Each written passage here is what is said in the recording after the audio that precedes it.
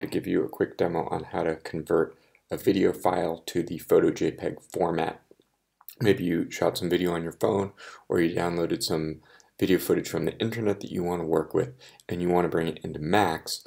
The best format to use for dynamic time warping effects in Max is going to be the PhotoJPG format. You're going to have a significantly larger file size, but you'll be able to jump around in time in that video really smoothly because there's no time compression in that format. So to show you what we're going to end up with is going to be this like bonobosirus.mov file. So it's a QuickTime wrapper over the PhotoJPG codec, and you can see this video has a huge file size. It's 3 GB for only 3 minutes of video. This is the file I started with, which is a MP4 file type, and you can see it's only 67 or so megabytes, the exact same length, exact same size. So the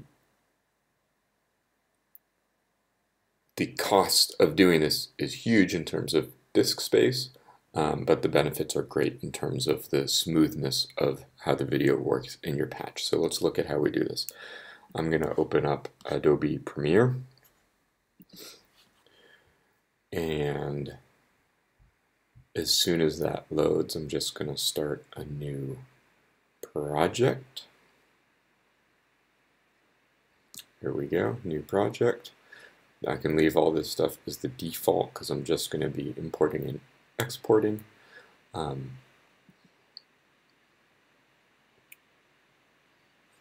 I'm going to import the file I want to convert by double-clicking my Import Media Zone. And I'm going to get that MP4 file.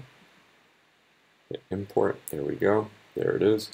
I'm going to right-click on it, which will bring up this contextual menu, and I'm going to say New Sequence from Clip. That will make my timeline sequence have all of the properties that that original video has in terms of the aspect ratio and the frame rate and all that stuff. So there's my clip with the audio, and I'm just going to go then immediately to File, Export Media. And this is where I'm going to do some configuring here. I can give this a name and a location. I'm going to say that that same media folder, we've got the 1 on there so it doesn't override the one I already did. I want my format to be QuickTime. I can export the video and the audio, and then in the video options, I'm going to set the codec to PhotoJPG. Then I've got to adjust some of these settings. I'm going to check my source and just basically match everything to the source. So the width, I want to be 1280, and I want the height to be 720. The aspect, I want square pixels. That's the little parentheses here.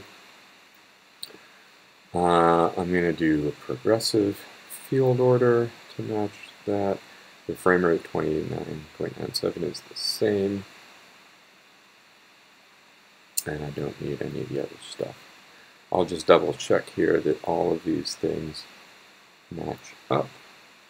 That looks, I could fix the audio to make that 41. Okay. And then I'm just going to hit export. And then it will take a minute or so, depends on how long your original footage is. And what you'll see is we'll end up with this video that'll let me scrub really smoothly through here without any delays or glitches. So if you want to use the busy effects or like dynamically change the rate of playback of the video, this is the format to use. One thing you want to avoid, when you go to the format here, there's also a JPEG format. You don't want that. That will export every frame of the video as a photo, an individual photo file.